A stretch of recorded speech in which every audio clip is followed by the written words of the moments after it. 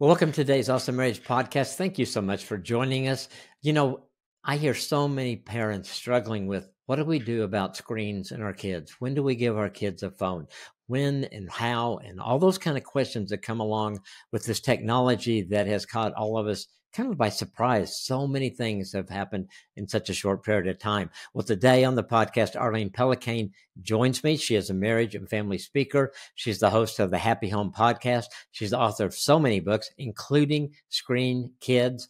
I'm excited. You're going to love this podcast. It's going to give you some real practical things that you can do to help your kids and your family when it comes to screens and your marriage. So we're delighted to have her joining us today. Let's go to the studio right now.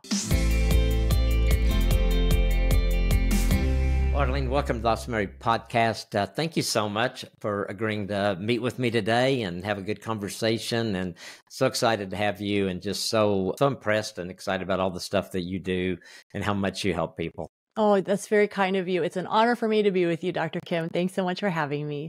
Well, I know we're going to have some fun. So let's just kind of jump into the stats about the state of marriage today in our culture and how it is affecting that younger generation. Yeah. I was very surprised to read some statistics. We kind of know that, okay, people are not getting as married as much as they used to, or, people don't think of marriage as highly or as, like an important milestone as they used to. So 81% of the silent generation got married. 61% of the boomers got married.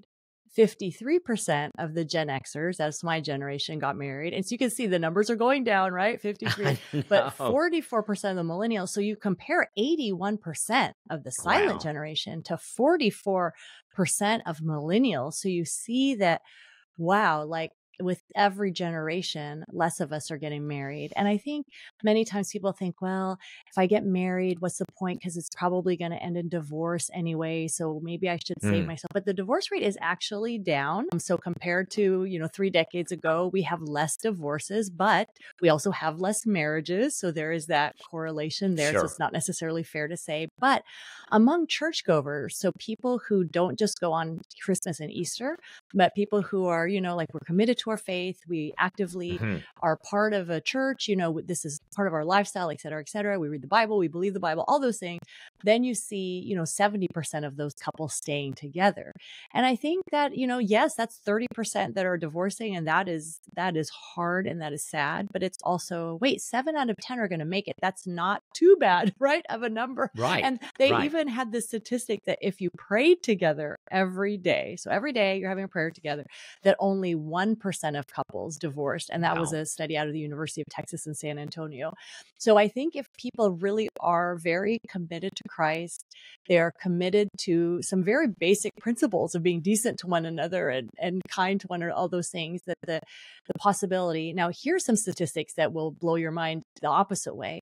We are really into happiness right now. So Brad Wilcox out of the University of Virginia has all this marriage research. And what he found was what brings people happiness? Because that's what the younger people, everyone's looking for. Well, this doesn't make me happy anymore. What's going to make me happy? So they found having a college degree gave you a 64% boost in happiness. And we're all about like, get that right degree, et cetera. Having a higher income than most gave you an 88% boost. Being satisfied with your work, saying, I find it meaningful, I like it, it's fulfilling, 145% boost. So this is good. So you're like, wow, if you go to college, you make some money, you're happy with your work. But if you're just married, plain married, you get a 151% boost, even more than being satisfied at work. And if you're happily married, so if you've got an awesome marriage, like your podcast, if you've got an awesome marriage, a very happy marriage, you get a 545% boost in your happiness. And so really those who are able to make the commitment to marriage, that they can make it work and that they can go into the decades of their life with their best friend at their side, they are the happiest people on earth because they have people around them. They're not suffering from this epidemic of loneliness. And these are really, really good reasons for young people to reconsider. Like, oh, I was told having a college degree is what made you happy. And yet, if you have a good marriage, a good relationship, that's going to boost it, like exponentially more. Nobody's told me that. So I'm so glad that we're able to talk about this.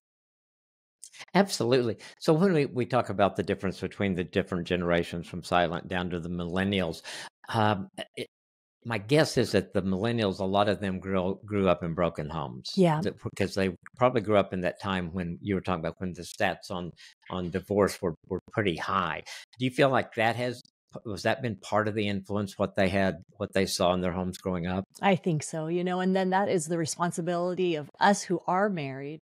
How can we, work on our marriages and do things in our marriages so that the children that come after us, whether they're our own children or nieces and nephews and people watching us, that they'll Right. say, oh, I want that. Like, I would like what these people have, for us to have that model of marriage. But yes, I think that a bunch of things, right? So that, the parents are divorcing, and then maybe the taboos being it's not taboo, to live with someone anymore, where before it'd be like, oh, well, if you're Mhm. going to live together, you have to get married, so those Right. kinds of things have lent to that, I think. Absolutely. If Nancy and I lived together before we got married, her dad would have killed me. I Right, mean, there's exactly. there's You no wouldn't have doubt. made it. There's just no doubt. Right, No, you would he would have dragged me out before we were living, and he wouldn't have cared. So, but those constraints aren't there Yes. in most places now. Yeah. Still some, but not there as much. So, yeah, I love the deal of the happiness and how that escalates all the way up to being a happy marriage. And I love that you said, I'd heard before too, the stat on prayer and marriage, and I think that's one of the things that we did right. Nancy, Yeah. I told her before, was mentored by a lady before we got married, and she said the one thing you do is you guys pray together every day. Mm. And I wish I could say that it was my idea. It wasn't, but we did. Yeah. And I think it made a difference, even when I didn't even know what we were doing and praying. But Yeah. God, I think, just wants to be in the middle of a relationship, of a marriage relationship. And he honors that. Yeah. I think he honored our faithfulness to that as we were growing to understand what that really meant. It's hard to be, mad at someone that you're praying with, and Oh my you're gosh. more compassionate towards the other person when you hear kind of like what's on their heart and what they're talking to God about. Then you feel like, oh, so all those things. It is, and I think absolutely. There were a few times when, because we always would hold hands and pray, and if we were mad at each other, we'd still pray, but we didn't always hold hands. It was Right. kind of like, Exactly. I'll hold your hand scoot tomorrow. over just a scoot over a little bit. I'm not quite over this yet, That's right. but I think that's encouraging, and I think it's encouraging for those who are believers to know that. I think it just shows how much God does care for marriage. Yeah. And that if we seek him and his guidance in that usually he's going to have an answer for us. There's For always sure. going to be an answer to the things that we go through. Yeah. And I think people get scared by what they hear. And, like if they grow up in a home where maybe they never saw marriage modeled well. I love what you said about all of us being a model, though, because I think we don't realize sometimes we have that opportunity to touch people outside of our home. Yeah. As whether they're family members or just friends, kids, or those things that with the people to look at our marriages and say, wow, that looks like they're doing pretty well there. They seem pretty almost fun. happy. Yeah. That looks like it's like good. that. Yes. Exactly. So let's kind of get into technology. You've certainly written a lot on that, how it's affecting relationships. What moved you to action on this topic? I think you just have to look around, right? And you're like, what's happening Yep. in the restaurants? Why are people all looking Yes. at their devices? Or you look at people in transit and everybody's looking at their phone, or you look at a family in a car and everybody's watching a movie. And then you go into your own house or you visit someone else's house and it's like, oh, everybody is doing their own thing, where it used to be, the television, people will say, well, the internet and mobile devices, it's just kind of like the television of old, but it's really not, because the television of old was stationary. It was huge. You didn't put it in your pocket and walk around with it. And Exactly. everybody had to agree on what to watch, because there was just one of them, and obviously there'll be more televisions, et cetera. But just think of that in a family. You had to decide, what can sister watch? What can brother watch? What can mom not be too terribly bored with? We had to decide as a team what to Sure. watch. And it was something that brought us together. But as technology has become cheaper, faster, more socially engaging, things like that. And by socially engaging, I mean, instead of you and me connecting, I'm just broadcasting my pictures to the world, in social media, hoping that somebody's going to notice. So this is not an advance.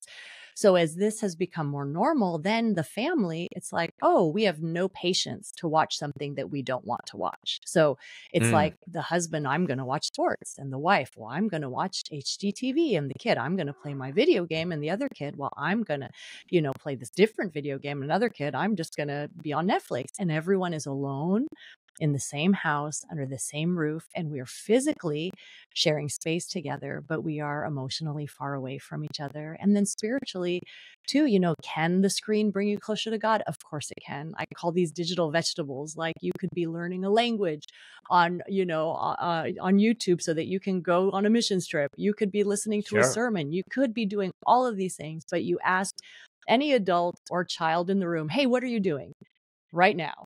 They're probably not saying, oh, I'm FaceTiming a missionary, or I am memorizing Deuteronomy using this cool app. Like, nobody is using it for this. So for us to realize these things can be used to, and that's a question, like, is our technology in our marriage, are we using it to bring us together? Are we using it in our family with our kids? Is technology bringing us closer together? Because it can. Like, if you're just using it to FaceTime grandma in a different state, that's the beauty of the technology. That's amazing. But if you're using it so that you can watch 4 hours of shows every night instead of talking to your parents, that's probably not a good use of technology. So that question of, is technology bringing you closer together or causing you to go further apart? It's a good question, because it used to be in the small moments of the day, the red lights, the lines, the meal times. These were like the little moments to be like, hey, how are you doing? What's going on with you? That you would check in with your spouse or check in with your kid. Hey, tell me about what happened today. But what happens in all those little moments, waiting in line, sitting in the house, sitting in the car, we got our phones, and we're missing all these little times to connect. And that's why we do feel disconnected. You're not feeling as close to your spouse. You don't feel as close to your kids, because these moments of connections have been lost. And it's bad. It's really, really bad, because you see kids are getting the devices younger and younger, because mom or dad, we're tired of saying, like, borrow my device. And then you're like, oh, let me just get you your own. So now, you're going to be shocked, Dr. Kim, half of 2 to 4 year old kids have their own tablet or smartphone in America, half of them. And 2/3 of 5 to 8 year olds have their own tablet, so that they don't have to mess, with their parents anymore. But what this means is, if the younger we are and we're used to all our companionship being with a screen, then as they get older, there's a lot that's going to be missing. That's going to be a lot more challenging to replace. Oh, I think so. Absolutely. Those are amazing statistics. Yeah. I knew, just by visualizing things, you see a lot, but those are daunting statistics. Definitely in that, when we see that. When you see a family sitting around a table at a restaurant and everybody's on a device, I guess it makes me sad more than anything, because they're missing out on something. They're missing out on that chance to connect. And I have families that say, that they'll admit what your description was pretty good. Everybody's on a different device at night. Even some of them sit in the same room and do it, but are you really connected if you're all on your same, because everybody's in their own little world, right? Yeah. And so I think we just miss out on so much. And I think, what are our kids going to be like later if they've never had that interaction and that connection? I was thinking the other day, I was at Starbucks, and I was thinking, I remember the time when we stood in line at Starbucks and we talked to people. Yeah, and people would chat. And chatted, yes. And I had some great conversations there with people. That doesn't happen anymore. Yeah. I think our phones are our go-to, probably for avoidance, because, and they're very easy. Around, yeah, they don't expect very easy. Yeah, they don't expect anything from you. You don't have to be in a good mood to talk to it. Yes. It is. So let's kind of expand a little bit more, dig a little deeper on how technology has impacted marriages. What have you seen in that area? If you were like on a date and there was another person there, they'd be like, hey, why is this person here? It would be very obvious, like, this is the date between the two of us. But if you are on a date and both of them have their phone out, right, that's very common. But it's kind of the same. Like, you have something distracting. They've done studies, not of couples, but just of people and how they rate the quality of the interaction. And if two strangers meet and there's no phones present, they'll talk about like, that was a nice meeting, you know, like I enjoyed meeting that Interesting. person. But if the two people, strangers, meet, but there's a phone on the table, what, even not them not using the phone, but just the presence of the phone, this technoference, if you will, that just it being there makes them distracted enough to kind of wonder if my phone's going to ring. I kind of want to check it. So I'm kind of divided, distracted. And they will report that that was not as satisfying of an experience. Like, oh, the person wasn't a very good listener. I didn't really connect with this person. And you think about that in your marriage. Obviously, you chose your spouse because you found them wildly interesting at the time that you thought like, Right. this person is wonderful. Like they have these wonderful traits. We like doing the same things. We have similar values. We find the same stuff funny.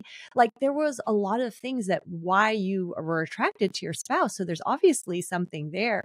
But when we have these phones, they are so addictive and made to be addictive. That's what we have to realize, that it's not just this neutral device that we're putting in our pocket, but that this is something that has been relentlessly tested to find out how can we keep your attention? How can we either make you so mad that you want to keep looking, or how can we make you so sad or engage you so that and let's find exactly the topics you're interested in. Keep showing you that. Let's have you shop for all the stuff that you love.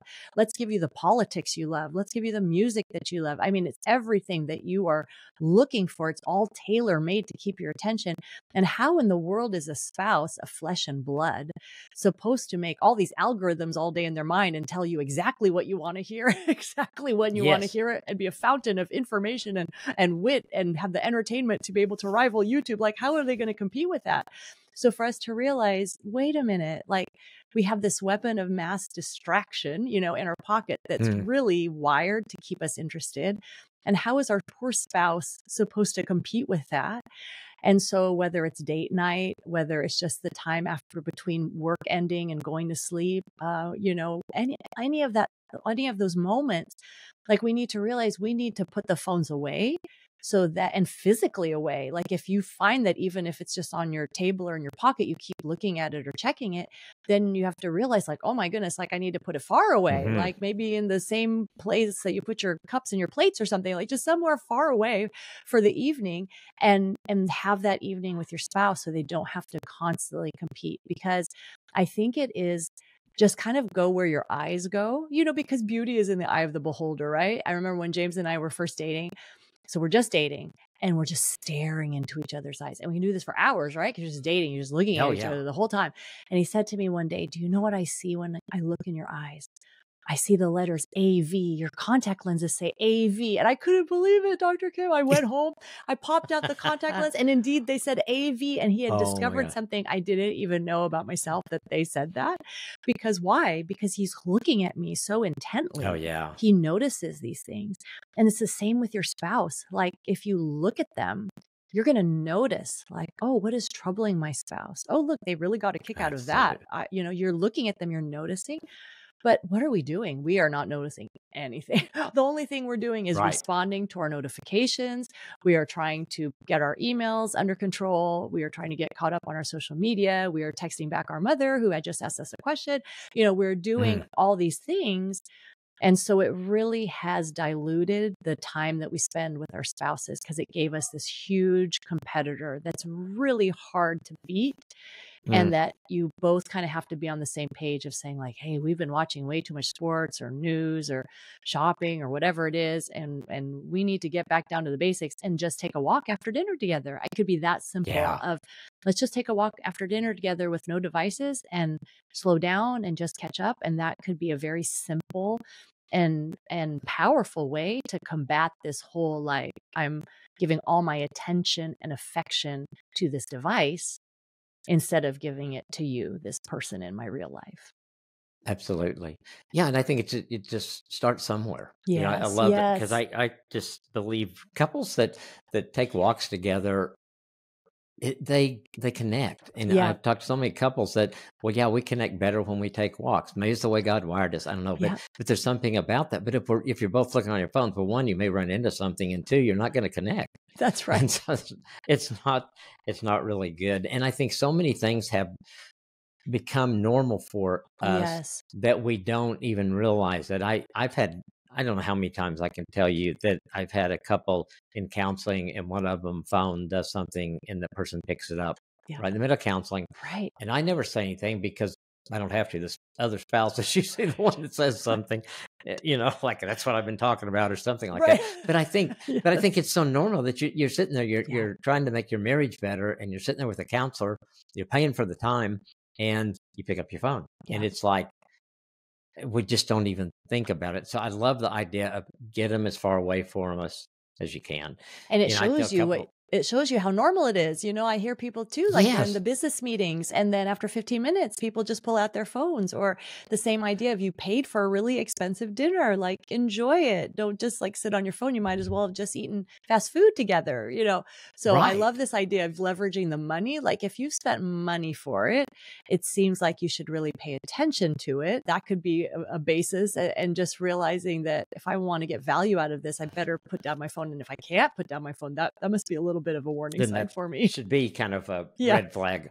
Also, because I think it's, and I'm not judging people, because I can fall in the same traps, and I have, and Nancy and I realized that we always used to have great conversations as we were in the car, and we started one of us being on the phone, and we said, I miss those times. And so we don't get on phones when we're in the car. But we had to be intentional about that, because it was just kind of normal to begin looking at your phone when your spouse is right there. You're in a car, you have no distractions from kids or grandkids or anybody else, that you can really have a conversation and enjoy each other. And I have a suggestion from a friend that I really liked. She found that it was very easy to lie in bed or lie on the couch and then just kind of mindlessly scroll on her phone.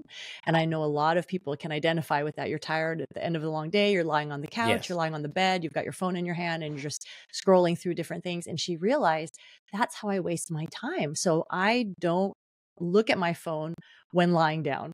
So if I want to look at it, she sits up, like sits in a chair or stands up. So it eliminates her scrolling in bed, and it eliminates her just scrolling on the couch, in the living room. And really just those simple kind of rules that really does help, because then now it's not the last thing that you're looking at before you go to sleep. And it's not the thing you're just lounging around, but sitting on the couch, lying on the couch, they're looking at. Yeah. I have a family that came and granted. They all, whenever it's dinner time, everybody docks their phone in a different room, different place. And there's, I think it was like 3 hours. They have dinner at 6. There's a 3-hour gap there. Nobody gets on their phone. That's awesome. And the dad who's in a business, I love it. He told people, said, I'm not going to be available through those times. That's my family time. Nobody complained. Nobody said, what do you mean I can't get you at 7:15? No, nobody said anything. They respected that. And then he would check his phone before he went to bed and see if there's anything he needed to do. But they just kept that time sacred for family, backing to the things that we were talking about, of sitting around the table eating dinner together and just laughing together. And, kids say funny things, and you don't want to miss that, when they're telling you about something that happened at school today. And I think we just have to regain how valuable that is. Yes. And that those years, especially raising kids, now that where Nancy and I are, that goes fast. Yeah. It goes really fast. And so I don't want to miss anything. I don't want to miss that time with them, because you don't get that back. Yeah. And you're not really building the relationship where your kids want to come home after they leave either. I mean, they probably will, but what do they look forward to? Well, I do like that lounge chair Dad's got that I can look at my phone on. But other than that, it's not going to be a big pull, is it? Like, oh, I really want to go visit my mom and dad so I can sit and look at my phone on their couch. It's like, why come? Exactly. And I think I thought probably the first 10 years after we had iPhones, and I think it's probably still true, a lot of things that parents did and didn't do with their kids is because the parents had no idea how to handle phones. And I think we still don't in so many ways. All that technology seemed to hit us pretty quickly. Yeah, it's very quickly. And like you said, and then people figured out, we can make people look longer by learning how to give them more of what they're interested in. And so then all of a sudden it's like we're in the middle of something that we are playing catch up on, really, Yes. most of Yeah. us, There is an most of the time. amazing new book out by social scientist Jonathan Haidt, and it's called The Anxious Generation, and it's about the Ah, great rewiring of childhood. And really what is fascinating is it wasn't the iPhone, because the first iPhone was like a Swiss Army knife, like, oh, you can listen to music and you can call right. someone and you can use GPS. But it was when the iPhone became that they had the front facing camera that now you could take selfies of yourself, Mhm. and that when they introduced the like button and the share button, and everything became not just like two bulletin boards that you share with a friend, but now you're broadcasting to the world, that those two changes really messed up a lot of kids to then Oh, be yeah. very focused on now it's all about showing myself to strangers and making myself impressive to all these people that I barely know, instead of having a real life friendship with someone who so the whole thing. So really what they're suggesting now, social scientists today, so we as parents can take this warning, is no smartphones until high school or later, and no social media until 16 or later. So that is what they are now saying based on research. So now we're kind of at the stage of the game that, okay, now we kind of know more, that this is Yeah. very harmful. So as parents, this is a call to protect our kids, and that's going to help them. Guess what? If they're not addicted to social media or video games, guess what? They're attaching to you. And when they're adults, they're going to come back to hang out with you, not to hang out on the phone. Those are all Yeah. good things. Exactly. That's really interesting. So, what would you say to Yeah. someone that says, "Oh my gosh, we've blown it. Yes. We've got a 8-year-old with a phone, we got a Yeah. 10-year with a phone, and we got a 12-year-old with a phone." What Yeah. would you say to them? It is not too late. You are listening to this podcast for a reason. You are here. There is not condemnation. You don't have to go and like hide for 2 years because of what you didn't know. You just say, what would be healthy for my kids moving forward? And many times, Dr. Gary Chapman of the 5 Love Languages Mm, and I wrote Screen Kids, and that book, Screen Kids. And so let's say you didn't have the opportunity to know this information beforehand. So a lot of times it's an apology. Child of mine, I gave you this video game. I didn't realize how violent it was. I didn't realize how yeah. addictive it was. I didn't realize how angry it would make you. That's my fault because I'm your parent. It's my job to protect me. I know you're going to hate this. You might even hate me for a while. You might say I'm the meanest, Yep. strictest parent of all time, but we are going to take this back because it was our mistake to give it to you, and we will keep it back indefinitely from you. And we do it because we love you. Now, so you're apologizing. You're not blaming the kid of saying, you're a bad kid and why are you on this so Right. much? Why don't you see that this is bad and blah, blah, blah. So we take responsibility. It's our fault, whether it's we gave you a phone too soon, we let you on social media too soon, we let you play this video game, we really regret it now. Whatever it is, I'm sorry that I had done this. I didn't know as much, or I was really afraid of making you mad. But I realize Yeah. now that it's more important for me to protect you. And I will even handle you being mad at me, but just please know that I love you. So, you're saying these things, and you have to have the expectation like this is going to go really bad, because of what parents will do is they'll think, oh, this will fix it. And then their kid's mad at them. And then they give in day 3 and you're back in Yes. the same spot. So you have to realize, okay, my kid's going to be really mad at me. Let's say for 2 weeks, my kid's going to be so mad at me for 2 weeks. Just have that expectation.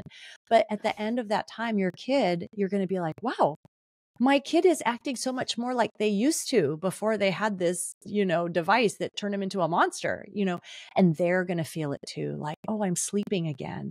I'm not Yeah. as like mood crazed anymore. I'm not having this feeling, so it's going to be good. But you as the parent, you have to prepare to be unpopular and be okay with that, because it's your job to protect your child. And then when your child is 18, 21, they're out of your house, you can let them know you can be on social media all you want till your eyeballs fall out. But for me, when you are in my house, I've learned some things, and you might be 17 years old, and now I'm going to collect the phone at night so you can have a good night's sleep. And this might be a battle, but I'm willing to fight it because I want your health. So the whole thing is, I want your health. Try to replace it with something good. So for instance, if they're used to gaming for 3 hours and all of a sudden it's gone, then hey, this is a time to realize, oh, you love drawing, or you love baseball, or let's go Mm, visit national parks and make a big sure. trip of it, whatever it is. Like, replace it with something healthy and that will strengthen your child and your family. Oh yeah, that's so good, and I think it will be a fight. I've had Yes. parents that, and Yeah. I haven't had anybody that just did it long term, but I've had parents do it short term Yeah. in trying to redefine some things for a couple of weeks. I've heard the words that you said. I have my child back from Yeah. almost every one of them, and I Mhm. think the kids sometimes they won't admit to the parents, but when they come in and talk to me, they go, "Yeah, it has been pretty nice," Yeah. because they're not caught up in Mhm. who's doing what and all this other Yes. thing It's and all that stuff exhausting. that causes Yes. oh yeah, and causes anxiety. Why wouldn't all that stuff that we Yeah. see? And but I think you're right. A parent, you got if you're going to do it, you got to be ready to follow through, Mhm. and you got to be ready to take a few hits, and you may even take some hits from their friends' parents, or who Right. knows. Yes. But if you know that that's the right thing for your child, Yeah. I don't think you'll ever regret doing You it. won't. I will tell you, it can be hard in that short term, but the long term benefit is amazing. And our kids' claim to fame is they didn't have video games and they didn't have social media because I had been doing this research and had been seeing like, oh, this is not good for you kids. So here they are. They don't get their smartphone until their senior year in high school. It's usually like my daughter's a senior and she's just about to get it in May.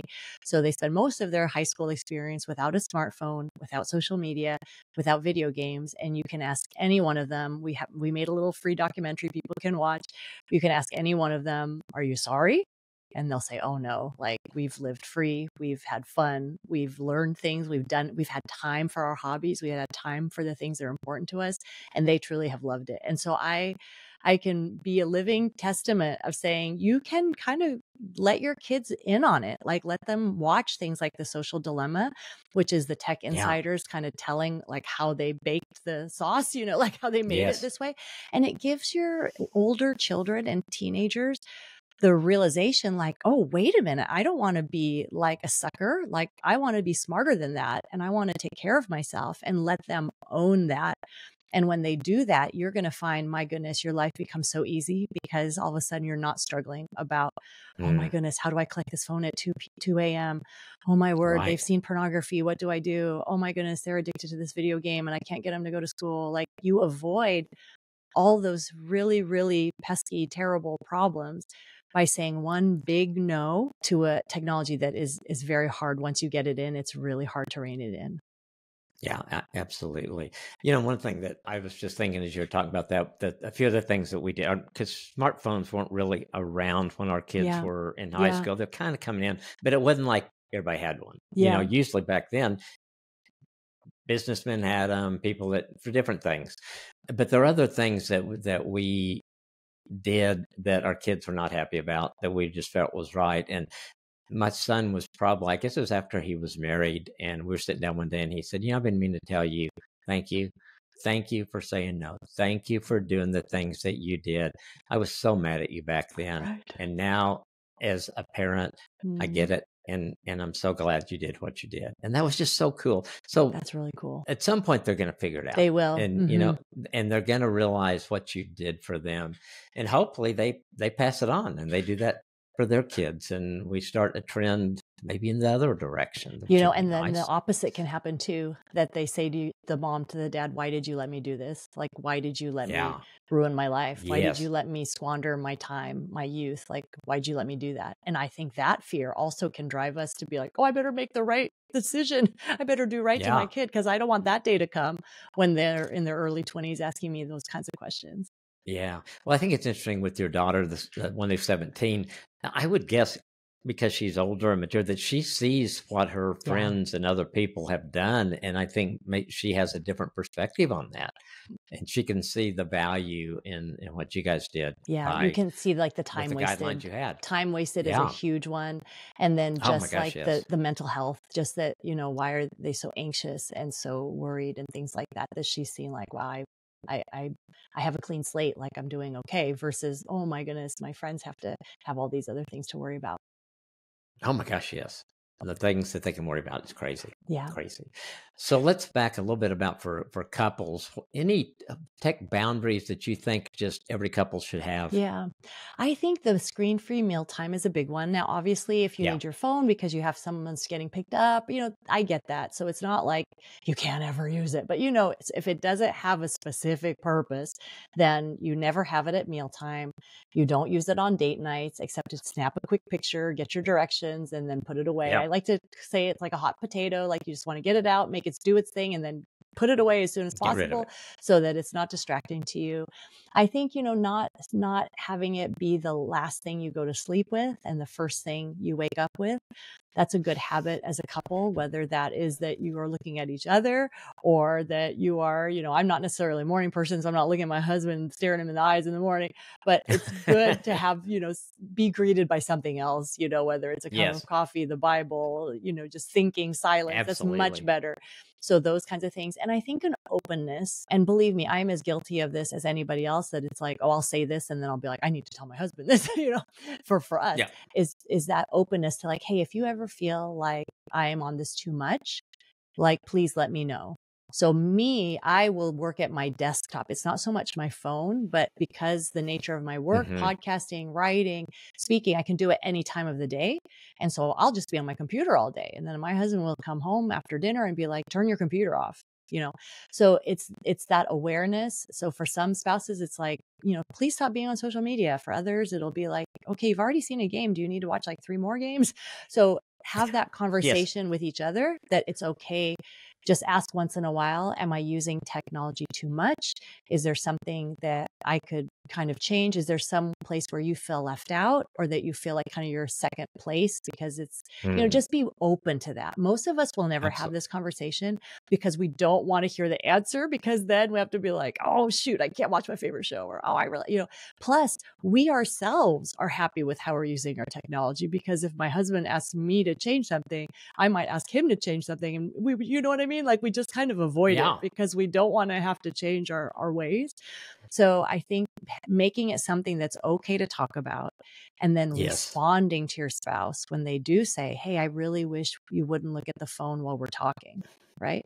So if your spouse says that, and then take it, like, respond to it instead of being like, okay, I'll try, and then not doing it at all. No, really, like, be very conscious the next 10 times you talk to your spouse that you just put that phone away and don't touch it. Like, be very responsive to it. And I think you'll see then with those small wins, then you'll get like, okay, we're getting in a better rhythm again. And if you find like, wow, this really is a problem for us, which would not be weird. It's a problem for like most people. Oh, yeah. Maybe it's a digital Sabbath where you say, on Friday nights, we don't go online unless we're watching something together. Or maybe it's like a certain day, like on Sundays, that you say, okay, we'll not go on YouTube, we'll not go on social media, we won't buy anything on Amazon. Like, Yeah. Sundays are day off, and both do that. Like, you can have rhythms that will check you to make sure you're not overusing it. And, if you have no problem skipping it, then like, oh, this is fine. But if it's like, oh my Yeah. word, I went all Sunday without looking at Amazon, then like, oh, okay, you might have a little bit of a problem. You might have a little bit of a shopping problem there. Uh, So I think those kinds of things are absolutely. helpful. Yeah, the Amazon driver is gonna be mad at me. That's He right. doesn't have anything to deliver He didn't tomorrow. come. Exactly. Yeah. Oh, no, I think that and I think the whole idea of getting on the same team with it, Yeah. of just agreeing together that I mean, the most important person in this world next to your relationship with Christ is your spouse. Yeah. And why would you trade your spouse? I mean, if you put it just practically, why would you trade your spouse for 30 minutes on scrolling something? I Yeah. mean, it just doesn't even make sense. And so I Yeah. think when you decide together, we're going to do everything to make our marriage better. That doesn't mean you have to totally cut it out, but put some parameters around it, put some boundaries around it. Yeah. And where you've got control of it instead of it having control of you. And I Very think much that's where so. we most get in problem. Yeah. Yeah, that's so good. It's so good. Okay, what about let's go with kids and talk about some good practices for them Yes. that the parent as parents or even grandparents, because like our grandkids spend and have spent a lot of time Yeah. at our house because we live close. So what about with kids? What are some best practices in those areas? Yeah, we've kind of touched on them. If you have young kids and you have not given them devices yet, personal Right. devices, then the if you do this, you will be so golden, and you'll come back and you'll be like, oh, I'm so glad I listened to that lady, Arlene. She sounded so crazy at the moment. But if you will wait till they are in high school to give a smartphone. So Bill Gates, he didn't give his kids phones until they were in high school. So if you have young kids and you make that decision, you will be against the stream, but you're going to just love that decision. So do that. And the same thing with social media, 16 years or older. You don't have to do it at 16 or older. See it like driving. You don't just give a kid like, hey, here's some keys, good luck with it. Yeah. You have to like test, like, are they a responsible person? If your child is not responsible, they don't walk the dog, they don't do their chores, they don't do their homework, but they promise you with a PowerPoint presentation that if you give them a phone, they will listen to every rule that you do, and they'll do, like, you have to be like, no, you haven't proven that. So your child has to be proven responsible, and it's okay to do those baby steps. Like, don't start with a smartphone, start with a dumb phone, like a Gab phone, GABB.com, Gab phone. It's got like GPS, and they can take pictures and they can listen to music, but it doesn't go online. So start with those kinds of steps and really ask yourself, why do they need this phone? And it's probably like, oh, just so that we can find you. Well, then you just need a dumb phone. You don't need a smartphone to be able to find someone. Right.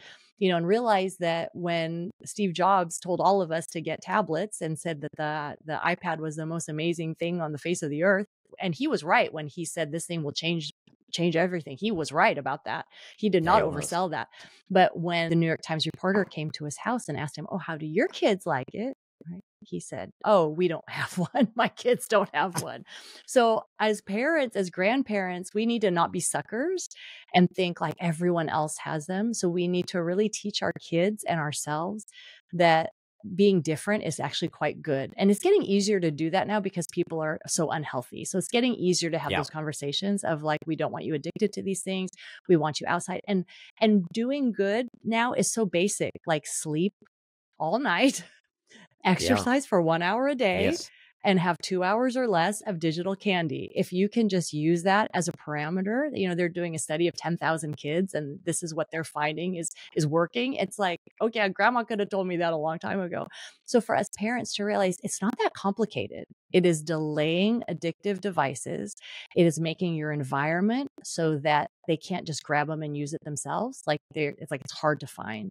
But instead, what's easy to find are board games and cardboard boxes to make forts and crayons and go outside and ride your bike and all those things. So I think that for parents, it's not that it's so complicated. It's pretty simple, but you just have to have the courage to do it differently than what you're seeing of what the average person is doing. Absolutely. And don't use it for a babysitter. And don't use it for a babysitter. Have a purpose, like we're going to watch, this is our favorite program and we're going to watch it. Or this is something I really think you'd enjoy. We're going to watch it. And that's when really like going to the thrift store and grabbing a DVD player and DVDs is really nice because you know exactly what's being watched and it ends. It's over. So unlike, a streaming service where it's just going to queue up the next episode and your kid's there for 4 hours, So, so it is really helpful. Yeah. I think it too, as you were talking, I was thinking, we put a device like that in a child's hands.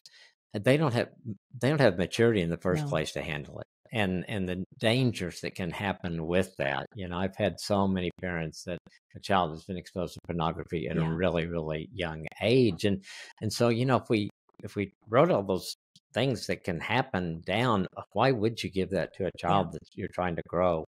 And I'm not against, social media, all those kind of things are a lot of part of what we do with Awesome Marriage. It's how we reach people. But there's danger. But it's with adults, right? It's adults who have fully formed brains who can kind of make decisions, whereas kids don't have that ability to kind of regulate themselves. They don't know how to do it. Yeah. No, they don't. And I, from a parent's standpoint, a grandparent's standpoint, I shouldn't expect them to. Yeah. Because that's expecting them to, oh yeah, my kid's mature, you better be mature. No, just you make those decisions for them. Yeah. Yeah, that's good. Now I love that. And I love the ages. And I think if we just get those in our mind and just stick with it. Stick with it. I had a friend who told me, when her daughter was entering middle school, that the other mothers were saying, oh, well, you have to get your daughter a phone now because that's how she's going to get in contact with everyone. And here's the number of the therapist we all use because you're going to need this too. Right. That's And okay. so it's Yeah. like, why? And she kind of looked at him like, I don't understand. Like, why would you tell me this? Right. But that's what Yes. we're up against as parents, that we're told that this is very normal, like a rite of passage almost, that a kid has to have this. But there needs to be a bit of rebellion in us to say, I don't need my kids. Like we would never, like for instance, we say, let's say 10%, statistically 10% of kids will get addicted to video games. Like, so not will everyone turn into a gamer who stays home from Right. college and can't get a job? No, but 10% of kids will. And you think about that Yeah. in any other area of life, 10% of you in this airplane are going to get cancer, or 10% of you using this are going to get really ill. Like none of us would take those odds, 10%.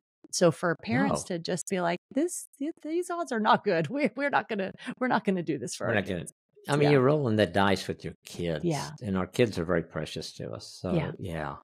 You've kind of talked a little bit, some of especially we talked about your older daughter, but how have you seen, since you guys have done this over time, how have you seen this really help the family? Other things that you've Yeah. Oh seen my that, goodness. So I cannot even begin. It's like our family has, like the sense when you walk into a house and that it's a place where people are warm and they're talking and it's fun and you're free and you can listen and you have the freedom. You can go up to your room and listen to music, or you do it, versus like a home where everybody's like either on their own devices or they're arguing, like put this down, so we've had family dinners together. We do things together. So for instance, we have 3 kids. So it's like they all played the piano and we all went to the same teacher. And then when it was time to do jujitsu and karate, we all did it together. Even the parents, now our thing is ultimate frisbee. Every Sunday afternoon, we play ultimate frisbee in the park. So we're used to like, oh, everyone goes hiking. Now everybody skis but me because I'm really lame at it. So that's where I have broken it. But there's a lot of family activities. How can we do this? Because there's relationship, because the time hasn't been spent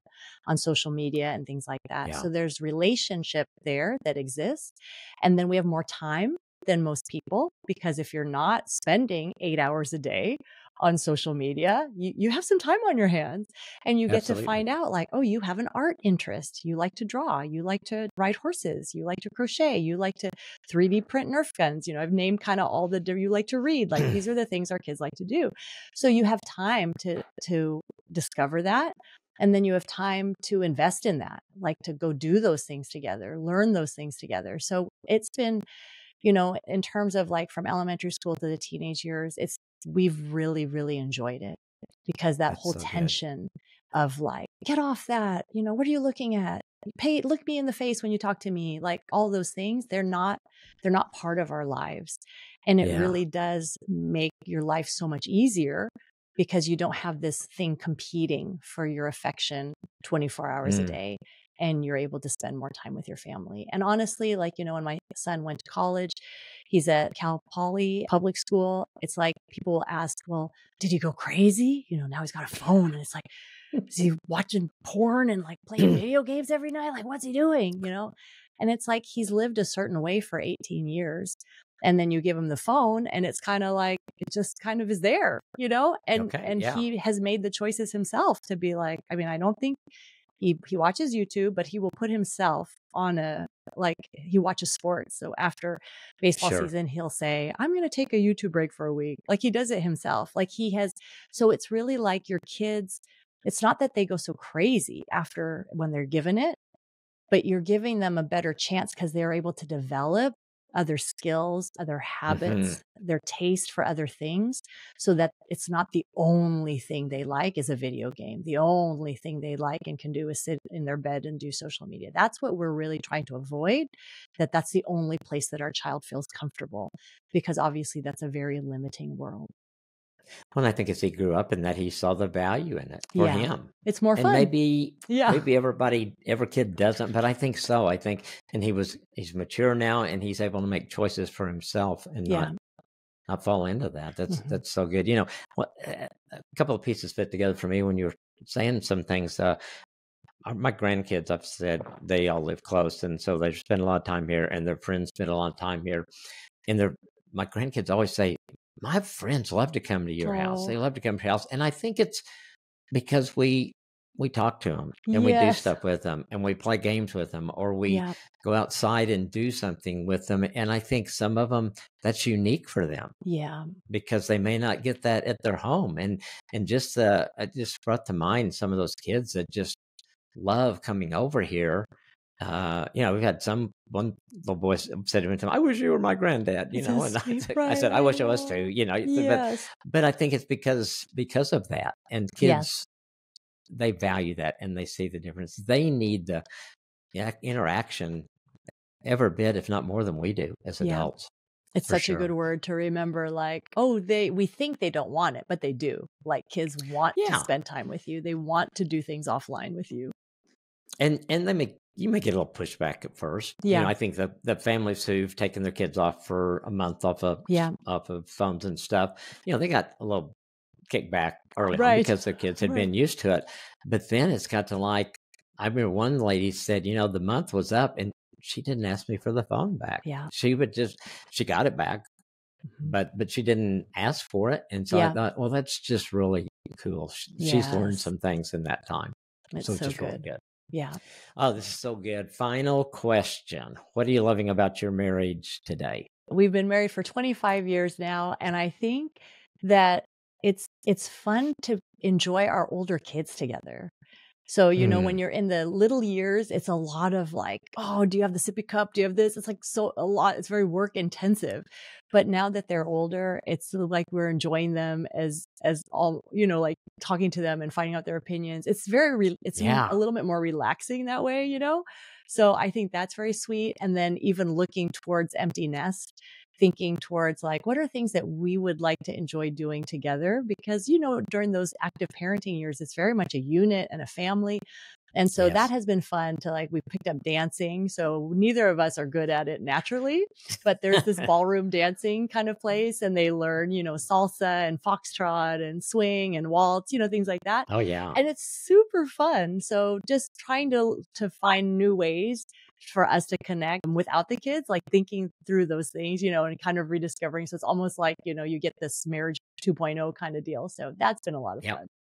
Yeah, and I think you do. When the kids get to a certain age, my son and his wife are going through some of that now. The kids are Yeah. busy and on their own stuff. So he told me not too long. He said, "Yeah, we're sometimes we're empty nest already with Right. the activities the Yes. kids have and stuff." And so yeah, just looking forward to that and enjoying all those things. Yes. And it sounds like you've got a precious family. Yeah, we're very blessed. The Lord's been very kind and good to us. And I'm part of National Marriage Week. And so at marriageweek.org, there are creative date ideas there. So that's a fun thing for people to look at Yes. to see like, oh, what's something different that I could do on Friday night with my spouse. So that's at marriageweek.org. And National Marriage Week is once a year, and it's always the week leading up to Valentine's Day. And it's just about like what we started talking about. How can we make marriage more attractive to our Absolutely. children and to the next generation? Oh, that's great.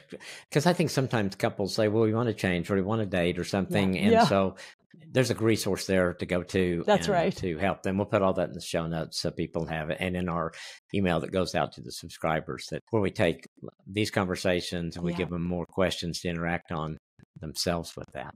This has been delightful, Arlene. The latest book is Screen Kids. Yep. And also Right. grandparenting screen kids. We have both. So And whether you're grandparenting or you're parenting, those are good things for technology. And there's a book about technology for us as well. It's called Calm, Cool, and Connected: 5 Digital Habits for a More Balanced Life. So if you find that you're the one, it's like, oh, my kids are okay, it's me, then that might be a good one. Calm, Cool, and Connected. probably with most families, everybody's It's everybody. in That's it right. to some point. Yes, It is, it's true. and so it's something I think we all have to stay on top of and stay connected with. If they want to find you other places, where would that be? Yes, you can do my name. It's arlenepellicane.com. And I have Happy Home podcast that drops every Monday. So it's the Happy Home podcast. You've got a great webpage. I was on it looking at things yesterday, so I encourage people to go there. This has been a great conversation. Thank you for spending time, and thank you for the research and things you've done to help us help people, help their kids and grandkids, and maybe we can get to that point where we have a handle on this. That'd be really nice, wouldn't it? Yes, it sure would be. Thank you so much, Dr. Kim. Thank you. Bye.